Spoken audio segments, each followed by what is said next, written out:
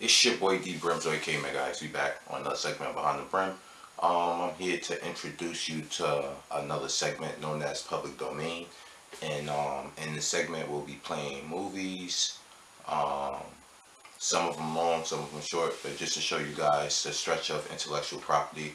Um, Public domain is when there's a piece of intellectual property that's no longer protected by a copyright, and some of these go into some what is called public domain, and you're free to use them, but you're not free to own. So we're going to have a segment called public domain.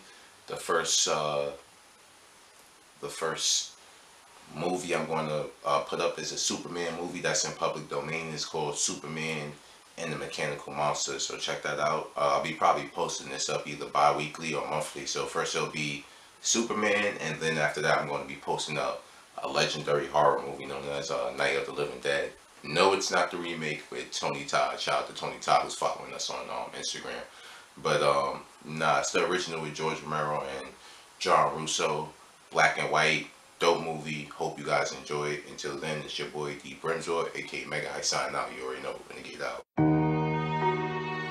Yeah, gang shit. Clap.